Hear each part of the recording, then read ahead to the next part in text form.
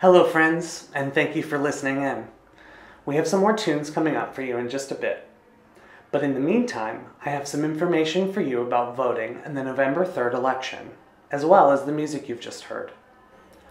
100 years ago, on August 18, 1920, the 19th Amendment to the U.S. Constitution was ratified, giving many American women the right to vote.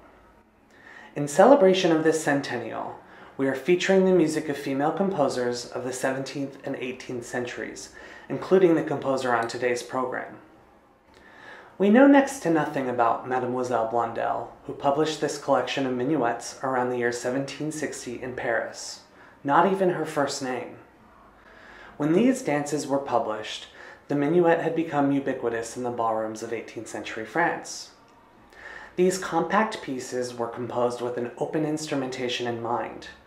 The title page states that they may be played by violin, transverse flute, oboe, par-dessus de viol, cello, or bassoon with an accompanying instrument, or that they may be played by the harpsichord or harp alone. What we do know is that under the regency and reign of Louis XV, women in France began to be recognized in professional musical circles like never before. Female composers, performers, and publishers abound in this period, not to mention the women who were integral to family dynasties of instrument builders, and those to whom so much music is dedicated. Despite this, many of these women are never mentioned by their full given names, and their biographies, as well as the extent of their bodies of work, remain a mystery for now. These professional musicians sang at the Paris Opera or in the public subscription concert series Le Concert Spirituel. Many of these women also composed, and I'd like to mention a few of the ones whose names have been buried by history. Mademoiselle Blondel was the first known woman to have published a collection of airs for the voice. Mademoiselle Duval wrote the second opera by a woman ever performed at the Paris Opera. Madame Pepavois composed cantatilles, a popular genre of vocal music in mid-century France. Mademoiselle Guérin composed an opera at the young age of 16. Did you know that the deadline to register to vote in New York State is Friday, October 9th? For info about your status and your state's deadlines, please go to vote.org. Please share this video widely and encourage others to join and plan their vote for this year.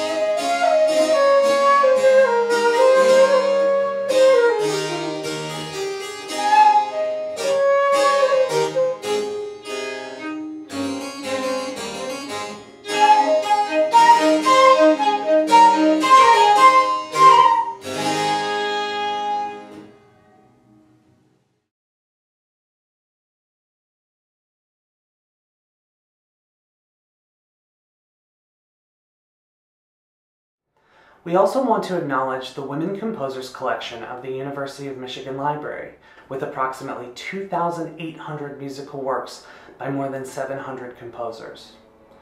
You can visit them at lib.umich.edu and look under Special Collections.